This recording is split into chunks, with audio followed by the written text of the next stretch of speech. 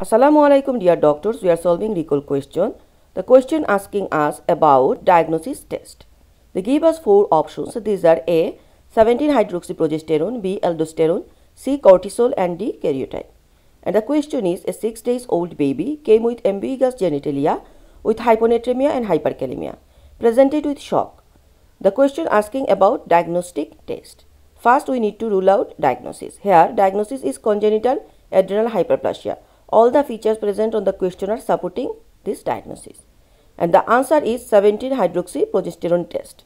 So the diagnostic test is 17-hydroxyprogesterone test.